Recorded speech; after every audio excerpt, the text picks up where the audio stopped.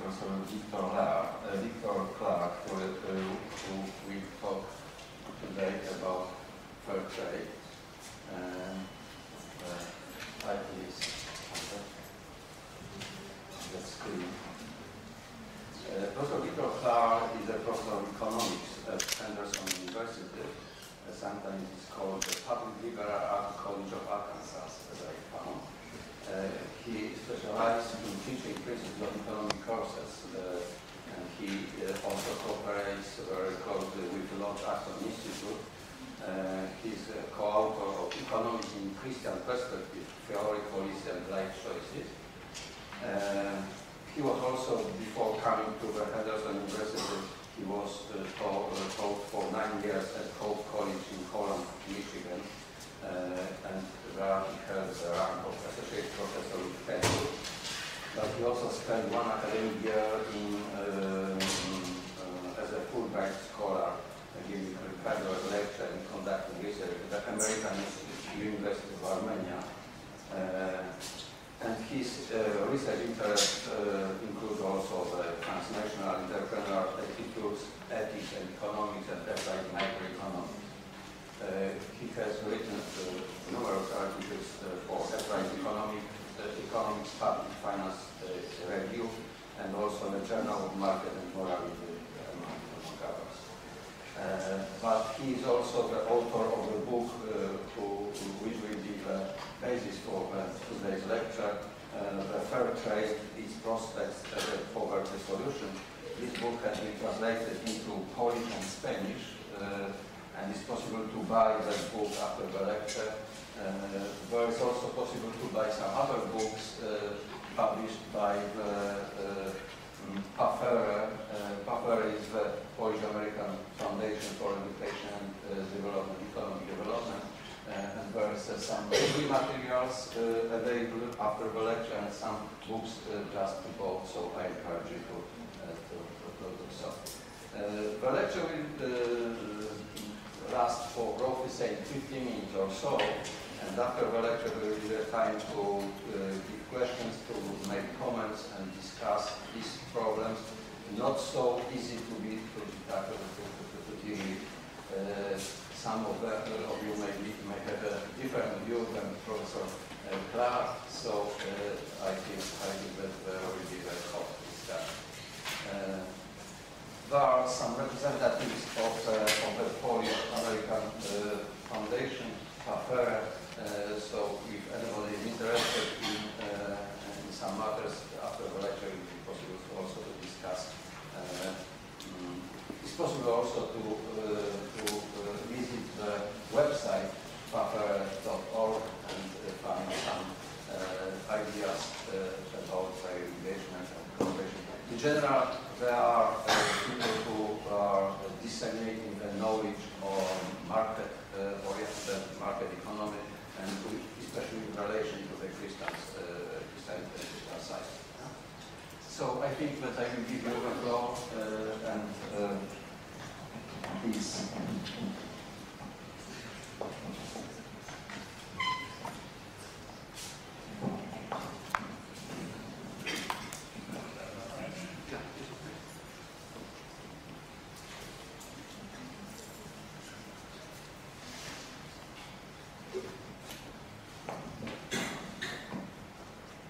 Thank you very much, Professor. It's a very great pleasure to be with you.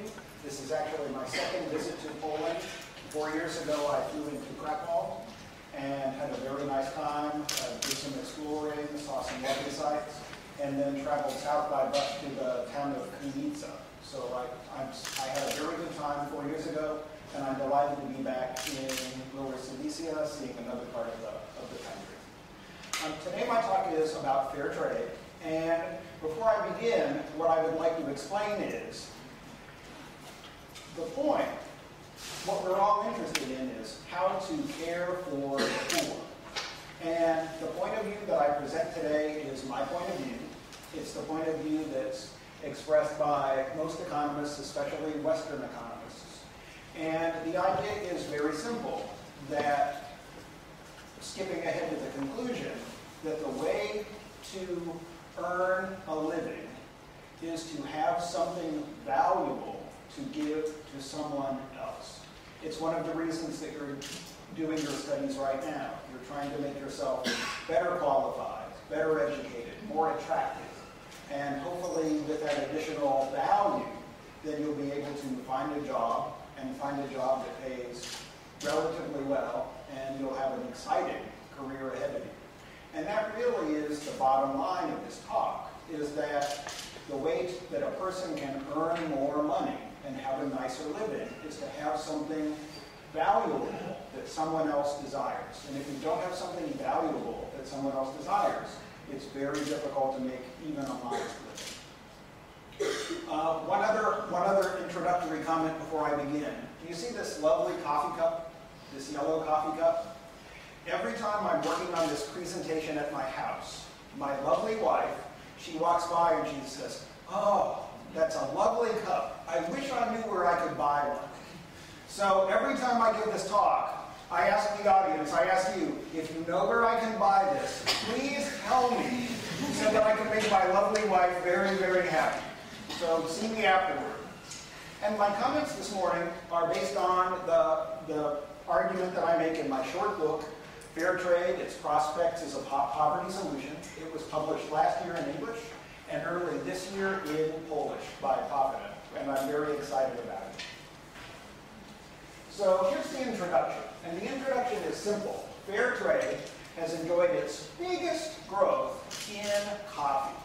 Now, the international organization that certifies all fair trade products, they have expanded their offerings. So now you can buy fair trade bananas, fair trade footballs, many, many products. But I will focus today on coffee because it's the oldest fair trade product, and it's the one that is most easily seen. You can find fair trade coffee almost anywhere that you go.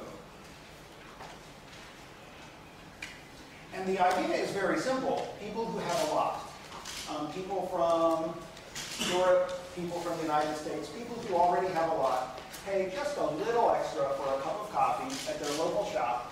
And hopefully by paying just a little extra, then that little extra makes its way back through the coffee roaster, through the importer, all the way back to the individual small coffee grower in the country of origin. And it's a very nice idea. You pay a little extra. It's sort of like a tip for good service. And you pay a little extra at the front, and the money goes where it's needed the most.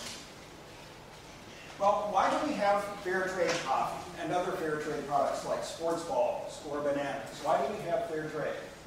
And to understand why we began with fair trade in coffee, you need to know a little bit about the coffee market. And I'll talk very, very briefly about the coffee market.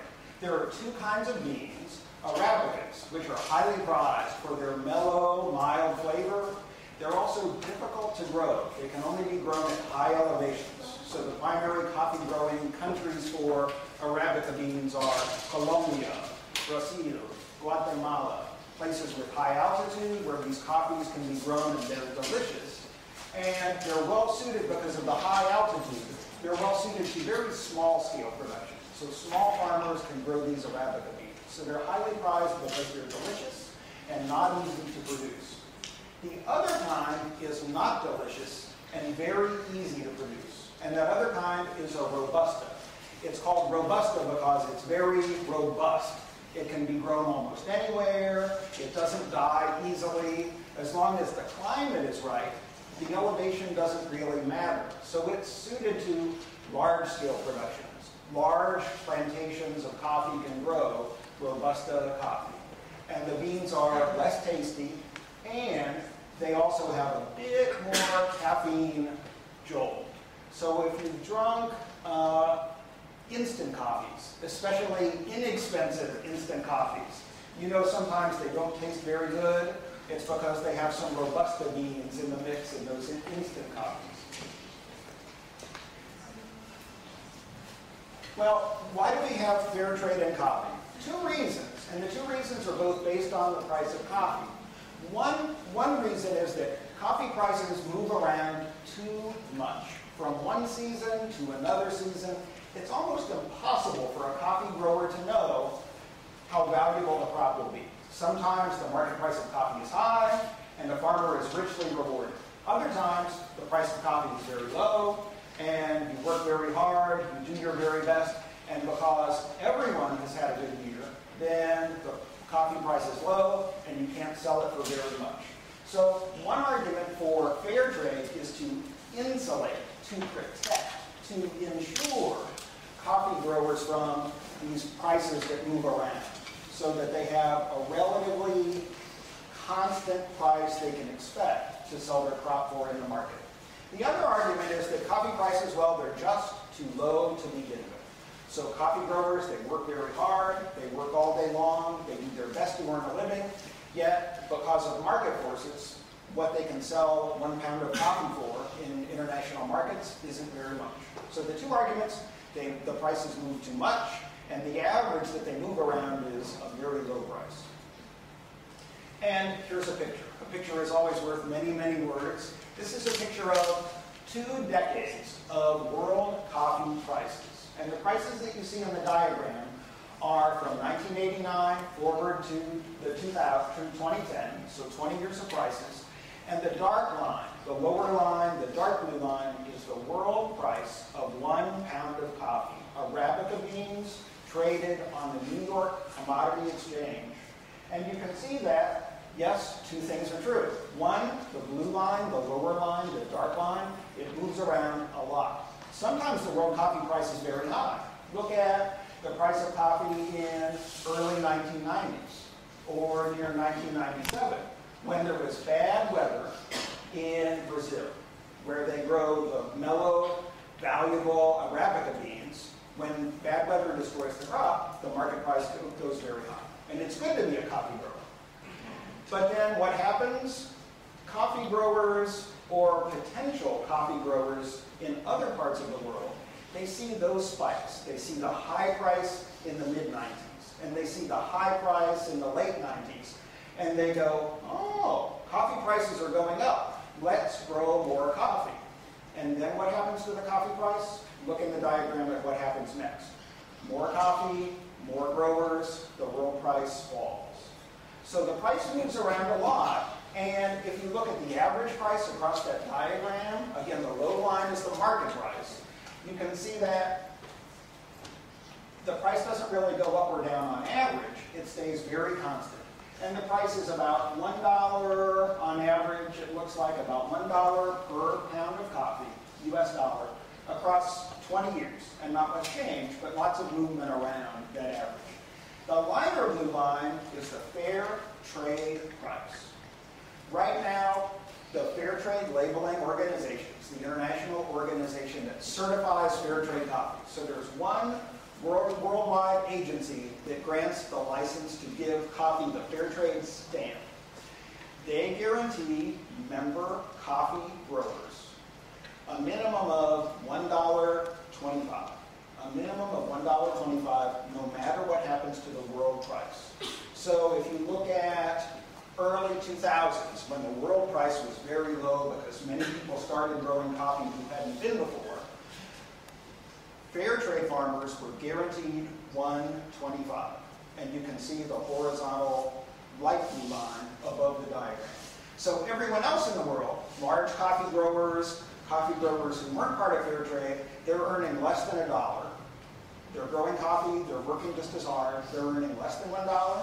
The fair trade coffee growers are earning $1.25 plus additional 10 cents for some community projects. So coffee prices are low, true.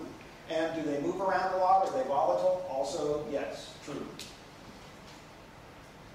So let's take each of those questions in turn. Why do coffee prices move so much? And why are they so low? And let's begin first with the volatility. I'm an economist, so I will use one new economics term today, and the economics term is elasticity. It means sensitivity. When a price changes, we buyers, we change our habits. When the price of a good goes up, we buy less. When the price of a good goes down, we buy more. And sometimes we're very responsive. Sometimes if something goes on sale or has a very low price, we buy what we need for today and maybe a little extra for tomorrow, and we store it. Other times, we're not so sensitive. For example, with gasoline for cars.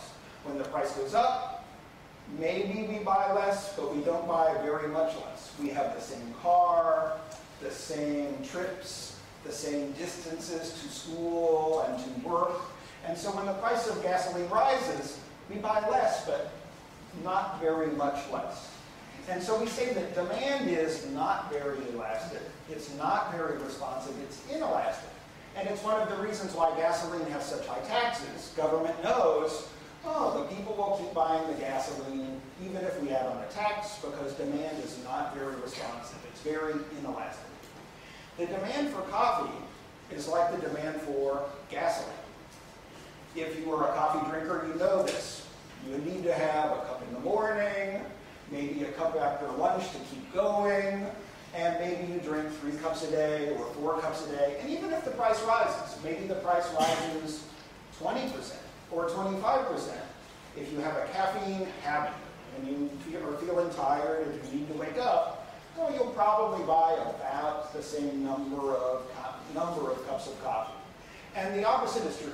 If the price goes down, will you then drink 10 cups a day, 12 cups a day? Probably not. You'd be too nervous, wouldn't be able to study for an exam. It would be bad if you're drinking so much coffee. So you'd be worried, lying awake at night. So no matter what happens to the price of coffee, if people drink 3 cups a day or 4 cups a day, it doesn't matter what happens to the price. They buy about the same quantity. So that's one part of it, that the demand for coffee is not responsive to price changes. The problem for coffee growers is that the same is true on their side of the market, on the supply side. The supply of coffee doesn't respond much to price either, at least in the short term. And the reason is this. Normally, when the price of something goes up, the sellers want to sell more. But coffee is grown in a season, and you have to plant new plants to produce more coffee. So even if the price of coffee goes high, like it has lately, right now the price of coffee is at a 30-year high. Would coffee growers like to sell more coffee? Yes. Do they have it in an inventory, in a warehouse, stored somewhere? No. If they want to grow more coffee, they have to plant more coffee, and planting coffee takes time. So the supply of coffee is price inelastic to suppliers in a short amount of time.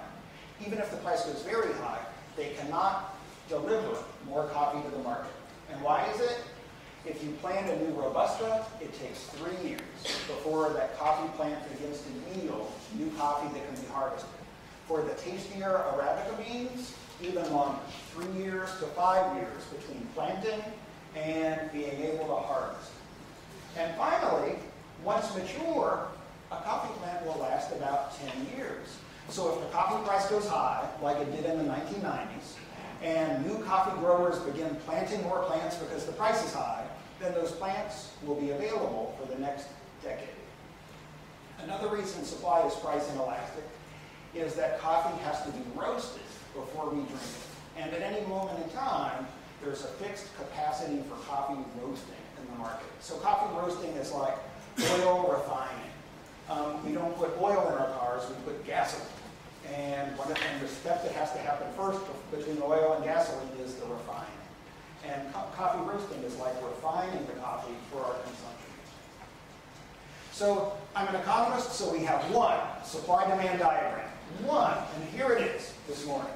So what I've done is I've drawn a market for coffee, and I've drawn supply and demand. And if you look at both of those curves, and you see that the price of coffee is on the vertical axis, and how much coffee is on the horizontal, then you'll see that I've drawn those curves so that they're almost vertical, almost straight up and down. I did that because drawing them vertically means that the price, the supply and the demand of the price on both sides of the market is inelastic. So no matter what happens to the price of coffee, the quantity demanded stays relatively constant along that line. And in the short term, no matter what happens to the price of coffee, does the quantity supplied increase? Yes, but only very little. So let's use this model as a tool to see why coffee prices move so much. In my diagram, the coffee price is very low. Very, very, very low. And then let's have a common example. Let's have a flood in Brazil, a frost in Brazil. Let's damage some of that Brazilian coffee crop. What happens? It changes the supply. And even if it's only a little change in supply, that change in supply matters. Let's take a look. So there's the original supply when the price is low. And then let's make it vanish, but we'll remember where it was. And then let's have the bad weather. There's my new supply curve. A little bad weather, a big increase in the price. Very big increase in the price. So the reason that coffee prices are so volatile is because when both supply and demand are very price unresponsive, tiny, tiny changes, big fluctuations in price, big volatility in price. So now we've explained why coffee prices move so much. Why are coffee prices so low? Well, over the long term, and you've seen it in the diagram, the world has experienced a sustained increase in the supply of coffee. Why is the price of anything low? When there's a lot of it. And that's definitely true for the global supply of coffee. At the same time, there's been a decrease in demand globally for coffee. So while expensive coffee drinks, Starbucks, fancy drinks, while the demand for those things has gone up, overall global demand for coffee in general has been falling. And I know the United States best, so I'll talk about it. In the 1960s, a typical person drank over 3 cups per day in the United States. But by the 1990s, only a little over 1.5 cups per day. So the demand for coffee was roughly half after just about 30, 35 years. And at the same time, rapidly growing global supply. There are more Robustas on the market than ever before. Vietnam has begun growing Robustas. And 15 years ago, Vietnam grew no coffee. 15 years ago, Vietnam was not a major coffee exporter. They just weren't. And then those price spikes that you saw in the 1990s happened. During the 1990s, Vietnam went from being nobody, not a producer of coffee. They increased their coffee production by 1,400% and became the #2 global coffee producer. If you were already growing coffee, Vietnam is bad for business. If you were already a coffee grower, the entry of Vietnam is very, very bad for business. So we've had the surging supply, increasing share of Robustas. On top of that, coffee growers get smarter. They find cheaper ways to grow their coffee, better technology, and better fertilizer to increase the yield from the same amount of land. So let me explain quickly for those who aren't aware. Let me explain the fair trade model, because the fair trade model is very interesting. One way to think about the fair trade model is it's a way to create market power through scarcity.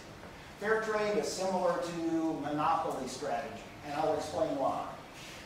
Every seller wants to be the only seller. Every seller wants to have just a little, be able to be the monopolist, the only seller, and charge a very high price, and eliminate competition whenever possible. And that's always been true in the coffee market. The literature of economics is full of stories of greedy companies who try to knock out their competition and have a monopoly or something close to it. Or if they don't knock out the competition, they have a meeting, they negotiate a price, or they negotiate a quota, and they keep the price artificially high by conspiring together. And economists refer to this power through scarcity as monopoly power. During most of the 20th century, Brazil was the world's primary coffee grower, and because they were the primary coffee grower, even though they were already a monopoly, they tried to drive the price of Brazilian coffee even higher. How did they do it? They made less coffee available. So in 1937 alone, the Brazilian government, in an effort to try to keep the low price of coffee high, they set fire to over 17 million bags of their own coffee. Why? The other coffee that was left was more valuable that way. So only 30% of the coffee crop in Brazil that year made it to the market. So Brazil had, virtually speaking, a monopoly in coffee production. What happened? Colombia started to grow coffee. Oh, big surprise. High coffee prices, a little competition, so Colombia began to grow coffee. They also had high altitude. They could also grow Arabica beans. Colombia's arrival on the scene was inevitable. And same story as Vietnam. In 1900, Colombia wasn't a coffee grower. They produced 600,000 bags. By the 1930s, when Brazil was burning coffee, Colombia made 3.5 million bags of coffee. So yeah, Vietnam is just the new Colombia. It's a different decade, different century. But the entry of Vietnam was inevitable, just like the entry of Colombia was inevitable. Now Brazil, they were the monopolists, so they sought high prices by destroying their crop. Colombia was more clever. They used clever marketing. They introduced this logo, Café de Colombia. The gentleman's name is Juan Valdez, and if you saw Juan Valdez's picture on Colombian coffee, you knew it was mountain-grown, Arabica, mild, mellow, and delicious. So they used marketing, very skillful, to attract new buyers. Well, there was, just like Colombia entered the market, other South American countries began to enter the coffee-producing market also. So the coffee growers realized, this is terrible. There's more and more competition. It's going to wipe us out. It's going to lower the price. What can we do? So in 1962, at the United Nations Coffee Conference, a quota system, a treaty was negotiated between coffee-growing countries and other members of the UN. And so they established a limit for Brazil's production, a limit for Colombia's production, a limit for other countries' production, so that they would have power through scarcity and not be competing with each other. They formed a cartel.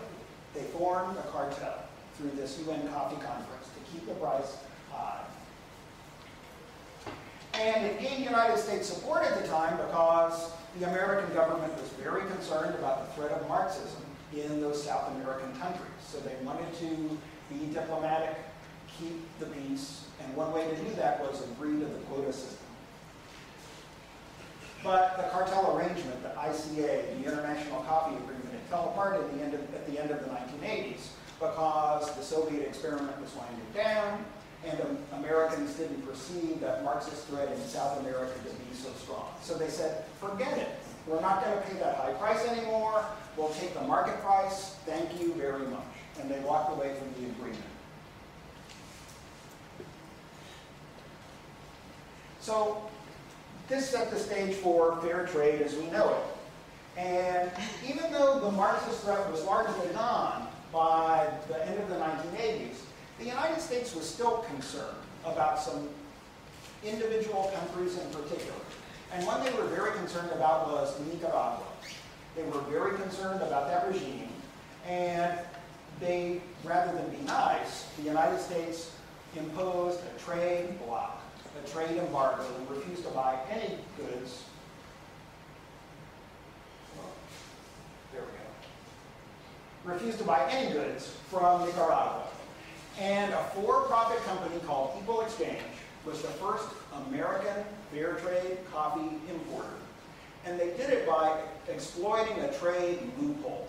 There was a gap in the trade legislation, and Equal Exchange was able to bring what should have been forbidden coffee in from Nicaragua and sell it in the United States as fair trade coffee. And that was the first fair trade coffee in the United States. The first in Europe was there were some Mexican farmers living in the Mexican state of Oaxaca, and they worked together with an international organization called Solidaridad to form the first national fair trade label called Max Havelaar in the Netherlands. So that was the beginning of the fair trade movement. Today, the international organization, FLO, Fair Trade Labeling Organizations International, is the single body that grants the stamp. Now, each individual nation has its own certifier. In the United States, we have Fair Trade USA. In the Netherlands, they still have Max Havelaar. In the UK, they have the Fair Trade Foundation. And each of those individual entities in each country gives that country stamp. But everything is controlled by the umbrella group, the larger organization, the International FLO. And that's a picture that I took with my telephone the other day. I bought some equal exchange coffee. And you can see what they're promising. You're buying this coffee from a small farmer, and in exchange for the extra price that you pay, there will be a big change. So how does the FLO operate? Well, the FLO is basically looking for power through scarcity. So how do they do this? First, not any coffee grower can sell fair trade coffee. You have to be small. You have to be a family farm. You have to be a small-scale grower. Even though most coffee in the world is grown by large-scale coffee growers because it's very efficient, it's very cost-effective, it's environmentally friendly to have a very large scale, if you buy fair trade coffee, it can only be produced by a small farmer. And not individual small farmers. Those small farmers have to band together and form their own cooperative, their own team. And then these poor farmers seeking a higher price for their coffee, the fair trade price, they have to send an application to FLO, to Fair Trade Labeling Organizations International. And the application fee, the poor farmers have to pay $3,200 to apply. And just because you apply doesn't guarantee a contract. It means you just ask, can we please sell our coffee for the higher fair trade price? So the price of application rose by 2004 to $3,200 US. And the price was introduced because it was obvious fair trade coffee pays better. Lots and lots of poor farmers wanted to sell fair trade coffee. They were very interested, and so the application fee began. And there's very stiff competition. Many poor coffee growers would like access to the fair trade market, but they cannot get it. In fact, one cooperative, one collective of small farmers, they looked for 8 years for a company like Equal Exchange who would be willing to buy their coffee because they thought that there was a market for it at the fair trade price of $1.25. So the most important question is, now that we've talked about why coffee prices are low, why they move so much, and the design of fair trade, what we need to ask is, well, can fair trade work as it's designed to? Well, one thing to ask is, when a consumer buys a cup of coffee, what's in there besides the coffee? There must be something. Otherwise, we wouldn't pay extra for it. Normally, you don't pay a little extra for nothing. You pay a little extra when you perceive that there's something extra that you're getting in exchange. And so one of the things, there's a large and growing marketing literature about why people will pay more money for the same coffee if it says fair trade. And one idea is this idea in marketing called, if you've studied marketing, you know this expression, bundling, that you can package together two goods. And bundled together, packaged together, consumers will behave differently than they would if the goods were separate.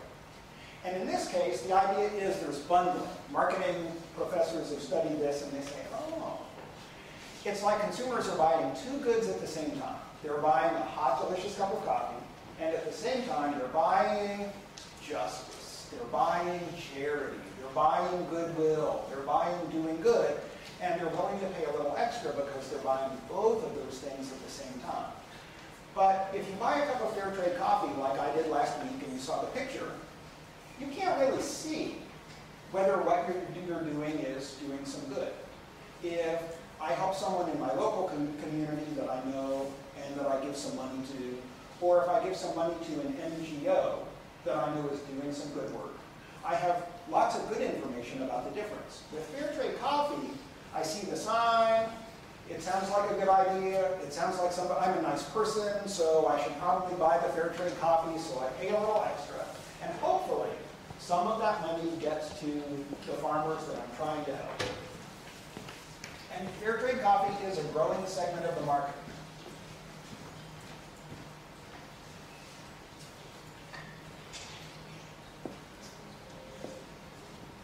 Another idea, though, is this, that when people buy fair trade coffee, it's not generous, it's selfish. And here's the selfish reason.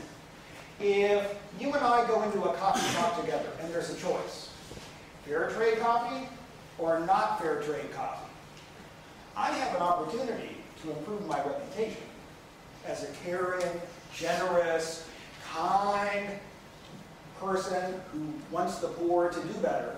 And if you see me pay a little extra for the fair trade coffee, then maybe you have a higher respect for me, a higher regard. In your esteem, I'm a better person.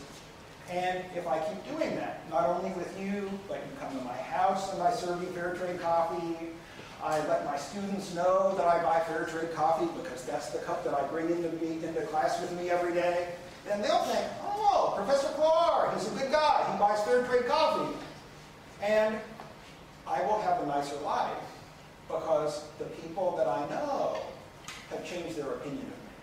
So this idea in economics is I'm buying capital, but I'm not buying a machine, I'm not buying a tool, I'm not buying a factory. What I'm buying is social capital. If I pay a little extra money for coffee, it will pay off because people will be nicer to me because they know, oh, Claar is a good guy. He's a caring person.